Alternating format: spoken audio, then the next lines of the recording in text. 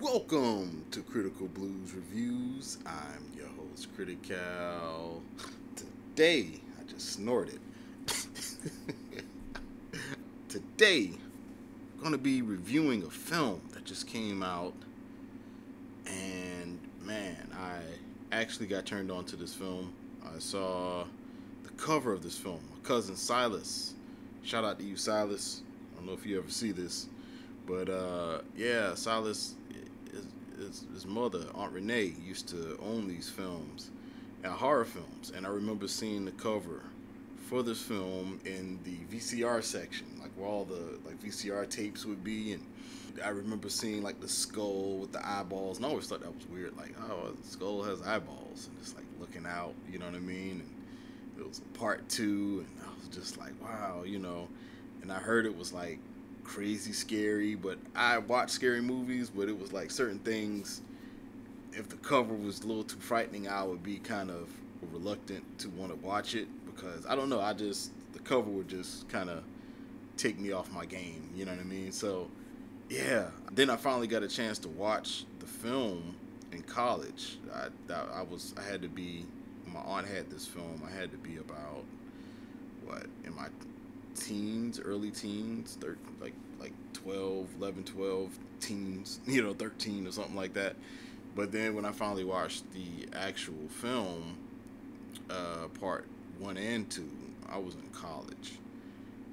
And I thought it was interesting. It was a little grainy because of the VHS, I think it was one of those pass me down VHS tapes, for those kids who are not familiar with VHS tapes. It can get a little grainy, especially when it's pass me down, when you record it and then pass it down or whatever.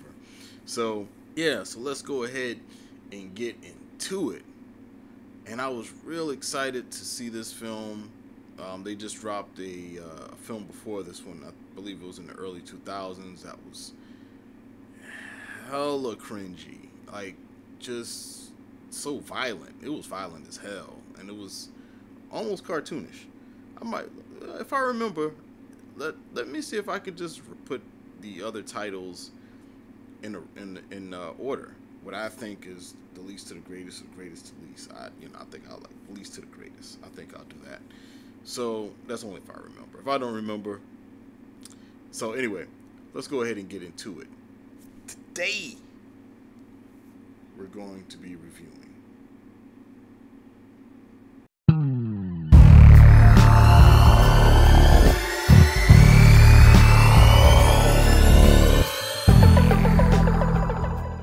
Evil Dead Rising. Yes, Evil Dead Rising. I was pretty excited. I actually did a reaction trailer to this film, and I can't remember what my reaction was. I believe I was pretty excited. I don't know how excited I was watching the trailer, but I'm going into it. I was pretty excited. I couldn't wait to see this. Couldn't wait for this film to come out. It was to the point where I was so excited that I thought the film came out a week before it actually came out, and I was looking the film up to get ready to go see it, and I was like, dang, I gotta wait another week. So yeah, let's go ahead and get into it. So the director for this film, you have Lee Cronin. Now, you might have seen his work with The Hole in the Ground. I actually watched that film, Hole in the Ground. It was okay. I mean, it was like a C+ type of film. It was good enough to get your attention. It wasn't anything extra, I believe it's on Hulu if you want to check it out. You need something to watch that's horror, or you want to check out Mr. Lee Cronin's style, that's a good start. Also, he wrote Minutes Past Midnight, the Ghost Train story. So if I take it that it's different stories, and he wrote that particular story. I haven't heard of it. I probably need to check it out. It'll be pretty interesting, something to do. Now, the log line for this film: an unsettled auntie surprise visits her family when her nephew accidentally unleashed a demonic presence, trapping them in their building. leading to her sister getting possessed. Yeah. So let's go ahead and get into the characters. The characters for this film. You have Beth, played by Lily Sullivan. You might have seen her work with the Bart Skins TV series. I never heard of the Bart Skins TV series. And you have Ellie, played by Alicia Sutherland. She's not related to Keitha Sutherland. I think she's from Australia, if I'm not mistaken. Could be wrong. But you might have seen her work in the Vikings TV series. Now, I have heard of the Vikings. Never seen it, but I have heard of it. You have Bridget, played by Gabrielle Eccles. You might have seen her work in The Reminiscence. I never heard of The Reminiscence. It looks like the cover looks pretty interesting. You have Cassie, which she did pretty good. I think I've spoken with Dave P. Cole. It was either Dave P. Cole or his brother Ross. They were telling me, no, it might be Jessica. I don't know. Shout out to all three. They were telling me how child actors are just terrible. But Cassie, not Cassie, and Cassie's the character, but Nell Fisher, that's who played Cassie. She did a pretty good job. She was pretty believable. Like she was pretty good. I have to be real with you. I have to say, like, out of the top 5 child actors, she was probably in the 5. She would probably be in the 5. Because I was just watching it, I was like, she's doing good. It's not like, like sometimes you have to be like, oh, it's a child actor, and when it drags on or whatever. Okay, some people just like, all right, this is just terrible. This child is terrible. Why is this child here? But she flew with the movie. She had she might have a career ahead of her. She did pretty good. And you can see her in the film North Spur. I don't know what that is. I never heard of North Spur. Now, the likes for this film. The introduction and the title screen was hard. Like the introduction, they showed most of the introduction in the trailer. But after you got past the introduction phase, that title screen was so hard to me. It was like, it was like hearing a heartbeat. It was like, like that's just how I felt when I saw it, like visually. When I saw the title screen, it was like, Evil Dead Rise, and it was, I think they have that part in the trailer as well.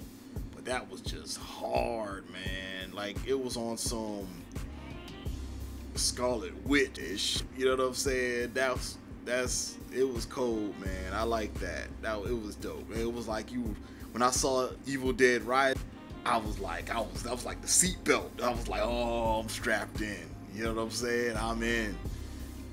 So yeah, definitely. It had an intriguing side story that, like, while you're waiting for the horror story, the actual real story to kick in, the side story was pretty cool. Like, it was like a family story, a family with family problems. Because a lot of times in horror movies, you see families, everybody is great. You know what I'm saying? Wonderful people. Oh, let me get that. Me make you some eggs and grits, and we having a family dinner, and and so just graduated from college. Oh, isn't that great? Well, this person just got a raise. Oh, wonderful. And then everything starts going to shit. You know what I mean? It was because it's boring. You know what I mean? It's like, all right, everybody's great. This one is like a real family, like family with real problems. One person is basically lightweight fuck up. You know what I mean? And another person is dealing with this family issue, and it's kind of random. To a certain degree, certain issues, and it doesn't really. And they talk about it enough to make you think that, oh, okay, it's going to come up, something's going to happen to where we have a better understanding of what's going on. Oh, snap. No, I'm not. No, I thought about something that it can't be. I'm not going to say anything. I was thinking about it may have something to do with Bruce. That would be crazy, though. But Bruce's character, that would be crazy. But no, I don't think so. But Yeah, I definitely like that aside the beast story. It was cool. It wasn't anything that was just extra. It just kept me entertained. It was like an appetizer until I got my real food. You know what I'm saying? So yeah, the Easter eggs was pretty cool. Shotgun, chainsaw. You know, it a lot of callbacks. I'll say that it was some callbacks that happened in this film. There was some shout outs to some horror greats like Nightmare on Elm Street. There was a shout out to Nightmare on Elm Street, verbally and visually. You know, it was a scene with Nancy. You know, it was one of the not the famous scene with Nancy, but it was like the second famous scene with Nancy. You know what I mean? So that was pretty cool. A little callback on that. I like the fact that like DJs and producers, like, to pop things off in this film, they use some reality. And that's one thing about like DJs and producers. They're going to make music out of anything. You know what I mean? Like they want to study. Like they want to study their craft. They want to make the hardest stuff, sounds that you never heard of before. So you're going to listen to anything that's, you know, worth listening to. And if it's trash, if you all watched the Wu-Tang Saga, how RZA was just going into record stores and, you know, getting albums and, you know what I mean? So it was kind of like, it made sense how things popped off, you know? And I'm not even a producer, but I was like, hey, I would love, if I had producer skills, I would love to take a beat from this, or to see if I can make music from this type of media. And it's a guy called Sway the Remix God. He check him out on Instagram. He, like, things that go viral, he'll actually take the audio from whatever that went viral, mix it up, put a beat behind it, and make a beat out of it. You know, that's how the girl came out, you about to lose your job. You know what I mean? That's how that came alive. I think that was during the pandemic. And that became one of the slogans for a police brutality situation. And they were saying, you know, you about to lose your job. But the point is, that's what producers do. They try to take sounds or, you know, or beats or whatever, riffs, and try to turn it into something. They turn it into listening art, you know, audio art. So like how things popped off. I mean, if I found some records, you know, laying around, you know, where I'm not supposed to be, and you know, I probably would have popped it off too, man. I'm not gonna even hold you. So it happens. I like the fact there were no secrets in this film. You know, most films, it's like something will happen, and you know, like, oh, how did this happen? And the person's like, then you find out, well, I'll tell you what happened at the end of the movie, and it was like, yo, if you would have told me this from the jump, we would have been like trying to prepare, you know, trying to end this situation, but yet you didn't even, you know, let us know what's going on, you know. But this one, it was like, how did this happen? It was me. It was me. Didn't beat around the bush, man. It was like, yo, man, I effed up. You know what I mean? It wasn't all of that waiting and secrecy and all of that dumbness. Like, I hate those in movies. I don't understand why people keep doing it. Like, yeah, let me put that in there. Let's not tell them right away. Let's keep it a secret. There's like Jason Voorhees decapitating people, and they saw a whole bunch of bodies in the warehouse. Let's keep it a secret. You know what I'm saying? Oh, you know, did you notice anything strange in the warehouse? I don't think so. You know, like, what? They weren't keeping secrets in this film, and I appreciated that. Stupid decisions in this film weren't stupid. They were just emotional. You know, that's another thing I did like, because that's realism. You know what I mean? It's like, most people, that's why they tell you, it's better not to react from an emotional standpoint, because that's when you're going to make your mistakes. A lot of mistakes happen. Sports, everyday life, however you look at it. Work, you know what I mean? School. It's best not to work under duress and being stressed and being emotional. You know what I mean? Like, you just gotta, like, you gotta cool yourself down, calm yourself down. You know what I'm saying? Take deep breaths. You know what I'm saying? And get back on that horse and try again. And this film, it was like, and the problem is, in movies, people just do stupid stuff. Like, why did he do that? Why did she do that? It doesn't make any sense. On this one, it's like, you're emotional, so you're making dumb decisions. Life, you know what I mean? So I respect that in this one. It kept it on a realistic level to relate to. I'm not gonna front. This film had me yelling out, you know, and that's one thing about me. I like scaring people. Like, cause people at my job, I be pissing them off. I do all kind of. I'm a terror at my job. I can be that. When people try to get me back, you know what I'm saying? I be scaring engineers, the front desk, you know, all kind of people. But to get me back is easy. You know what I mean? Like, you make me jump, I'm gonna jump anyway. I'm always gonna jump. You know what I mean? But when it comes to making me yell out, you know, you got me. You know, don't get credit because you did something and I jumped back or whatever the case may be. I wouldn't put that award pendant on your lapel for that. You know what I mean? I wouldn't do that. If you made me say, you know, cool. That movie had me doing that. The movie, yeah, you know what I'm saying? It was certain scenes, it was just like, you know what I mean? So it was cool in that factor. Was it hella scary?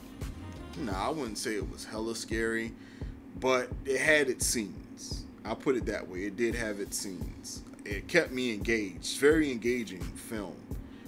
You know, it was times that things that I disagreed with, or I wouldn't do that. You know, it had me talking. You know what I mean? So definitely, it was dope in that aspect. Now, the dislikes. All right, man. For one, birth control ain't that quick. There was a birth control scene on there. It doesn't take that long. I know. We're not gonna wait around 15 to 20 minutes for the birth control to work. I get that, but it's my review, and I know because I had to sit in the bathroom. I was with my ex. We got into an argument. She found out she was pregnant, and she talked. We in the women's bathroom now. Well, why don't you wait in here and wait for the and wait for the pregnancy to turn, and I prove to you I am pregnant. And I'm simply waiting in the women's bathroom like, oh, this motherfucker. You know what I'm saying? Like hoping no woman comes knocking on the door while I'm waiting for the pregnancy test to turn, you know, positive. You know what I'm saying? So yeah, that was crazy enough. That was a strange time in my life, you know. So but yeah, I thought about that. It'll take that long. I was waiting in that bathroom for goddamn forever. I remember that in the middle of damn Chipotle, the Chipotle women's restroom, waiting for a pregnancy test to turn positive, while Shorty out there writing, doing whatever. Anywho, there were extra bodies. The plus side, there were extra bodies. I was excited to see extra people in this film, other than the ones that we saw on in the trailer. But I didn't like. I wasn't feeling how they were used. Like, it started off on point, but then after a while, it was kind of like it was just like one after another. It was just too fast, man. It was just too fast, and also the death scenes weren't creative. That hallway scene, it was just kind of like, it was just lackluster to me. I was just kind of like, I wanted to like it. I wanted to. The shot was cool. The shot through the peephole, that was cool, you know, but it was just what was going on, and everything was just kind of like, it was just too damn fast, man. It was just, we're back to the trailer again, you know what I mean? So yeah, I wasn't feeling like, I was excited to see more people in it, but then it was just too fast, and too lame of kills. I mean, the kills were lame, you know what I mean? So wasn't feeling that at all. There was a scene where the brother, I believe his name was Caleb. Yeah, Caleb. He went to get something, and I felt like the sister should have egged him on.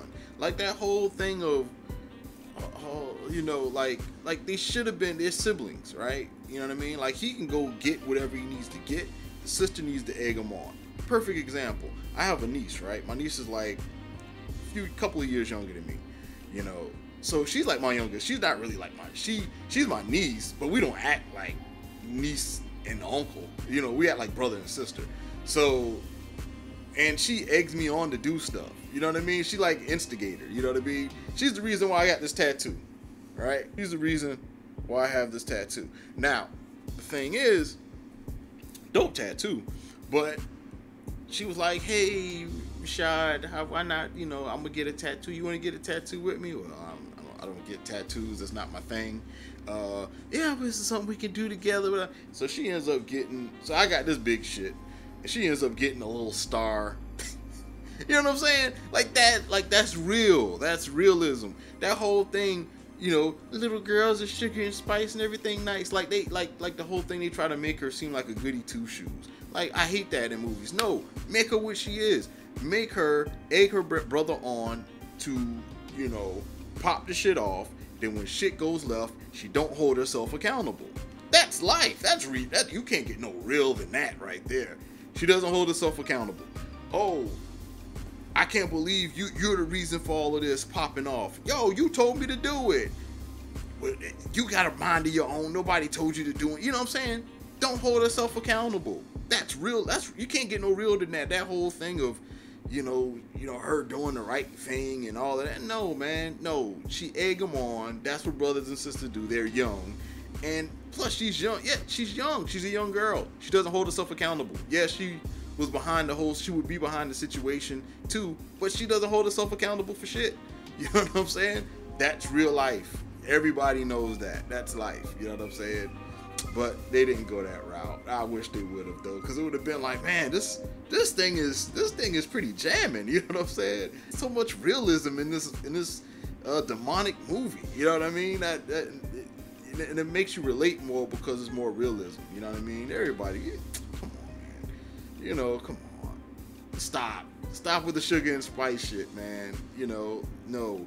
Let her be in on it and don't hold herself accountable. More people can relate to that. You know what I mean? Let's go ahead with our comparisons. So, the movie that stood out to me, I knew this was going to be a comparison when I saw the trailer. I knew this from the jump. This film, I compared to Demons 2. Dario Argento's film. And that was a good movie when I was young. I watched it when I was young. And it was scary. They kind of went away from the whole Demons 2 vibe. Because Demons 2 was more or less like they were trapped inside an apartment. Same situation. They're trapped. And the power went out. And so you couldn't get out. Like everything was electronic when you leave out of the doors, when you leave out of the garage, and all of that. And once electricity goes out, you can't get out. You're trapped. And then a possession happens within the hotel or within the apartment, and the whole apartment gets flooded with demons, and it's like zombies in a way. Like when they bite you or scratch you, you automatically become a demon. So, and they're like running up and down the hotels and flights and steps and stuff like that. So the only difference was it was based on one floor, you know, in Evil Dead Rising, just one floor, and they trapped you. They trapped the residents, one floor. That's it. And that was a little disappointing because I was hoping we were going to get that Demons 2 feel where it was just multiple people. Like you had segments in Demons 2 where you had people working out in the fitness center, and you had one group and they were like, fight back. You know what I'm saying? They had a black dude leader and stuff like that. And then you had a little boy that was left alone. Then you had like a dog. You know what I mean? I think the little boy was with the dog. I can't remember that part. Then you had like a pregnant couple. Then they did like a birthday party. You know what I'm saying? It was like different sections of people in the apartment where things just go left. And then you pick. You kind of like have a choice to be like, all right, you know, me when I was young when I saw this, I was at my father's spot. Rest in peace, Pops. And I remember I was hoping, you know, the little boy survived. And I knew it was the pregnant woman. You know, of course, you want her to survive. I wanted the black dude to survive that was in the fitness center. He's black. And like you had these choices of people that you wanted to survive, and then that person gets taken out, and you're like, damn, you know what I'm saying? And then that person gets taken out, you know what I mean? So, and it was like no holds bars either. It wasn't like an American film, because I think it's an Italian film, but American film, it's like, all right, they're gonna save the kids and stuff like that. Like it was no holds bars in Demons 2. I thought it was gonna be something like that. It kind of was, but it was just one floor. You know what I mean? One floor of chaos. Where Demons 2, it was like a whole apartment complex from, like 30 something floors, you know what I'm saying? So yeah, I was hoping it would have that, but it did. When they blocked the floors out, I was like, dang, okay, you know what I mean? But they did what they did. So the rating for this film, I give this film 8 cheese graters. Yeah, 8 cheese graters. And for those who, and everybody should know what I'm talking about, it's in the trailer. It's in the trailer. So yeah, that was pretty cool. And that's the part that I screamed on. It was like I screamed. Let me rephrase that. That's the part I yelled out on. A man yelled, "Her!" I had bass in my voice when I yelled out. It was, "Her!" You know what I'm saying? It would sound like I was constipated. That's how deep my voice was when I yelled out on that scene. You know what I'm saying? I'm proud to say that I didn't yipe. You know what I'm saying? Or yelp. It was a nice, strong, constipated when I yelled out in that scary scene. I think my anticipation, because watching the trailer, I imagine watching the trailer that when the cheese grater hit the leg, that the skin and meat was going to come through the cheese grater like cheese, you know what I'm saying? So like my own imagination made the scene worse when I finally saw it, because at first I was like, why would you show the cheese grater in the trailer? But it actually, you anticipate it, and it was like right where they grabbed the cheese grater. Right when the scene happened, right as soon as you saw the cheese grater, you knew what was going to happen. It was like, you know what I'm saying? Yeah, man, scared voice. You know what I'm saying? But yeah, man. And another thing too, for the people who did see this film, the first shall be last. Hopefully y'all caught it. The first shall be last. That was an little interesting twist. All right, so there's no end credit scenes in this film, so you don't have to stay the whole time unless you want to find out who the key grip is and all of that. But yeah, I really enjoyed this. I have to say this is the top one so far. This is the top horror movie so far. Yeah. So also too, I want to say the order what I think was the best of the Evil Deads. So I'll start from the bottom and I'll make my way to number 1. So is it 5? Let's see. So you got Evil Dead 1. That's my number 5. Number 4 will be the Evil Dead series. Number 3 will be the early Evil Dead.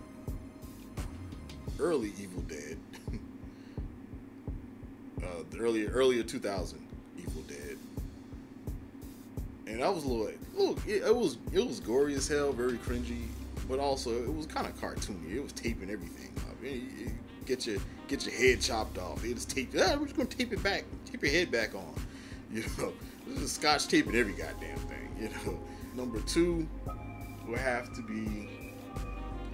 Shoot, that's a hard. No, that's not a hard one. That's not a hard one. This one will be number 2. This will be number 2. It was good, but of course, with Bruce Campbell, it's always going to be Bruce Campbell was in the first one too, but Bruce Campbell, Evil Dead 2 is, Bruce Campbell. I mean, that's a classic, and it's kind of hard to beat the classics. But in my book, I feel like this made it to number 2. This is the second best Evil Dead movie. You know what I'm saying? So there. That fit 5. That's dope. I was like, man, maybe I have to do a 4 top 4, top 6 or something like that. But no, 5, top 5. That worked. That really worked. But yes, that is it for Critical's Blue Reviews. Please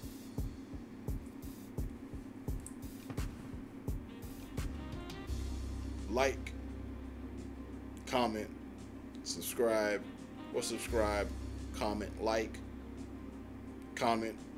subscribe, comment, subscribe, like, however you want to do it. But just do it, baby. Tell me what you think. Write down what you think in order is the best Evil Dead films, series. We're just not going to use games. I didn't play the game, so I don't know. If y'all want to throw the game in there, y'all can do that. I didn't play the game, so. But yeah, tell me what you think.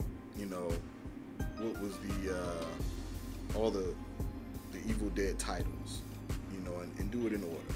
You know, least to greatest, however you want to do it, greatest to least. You know what I mean? So, yeah, let me know what you're thinking and what is going on. All right. So that is it for Critical's Blue Reviews. Pass me around to your friends. Pass me around like a demonic book. Yeah. Pass me around like a necromancer.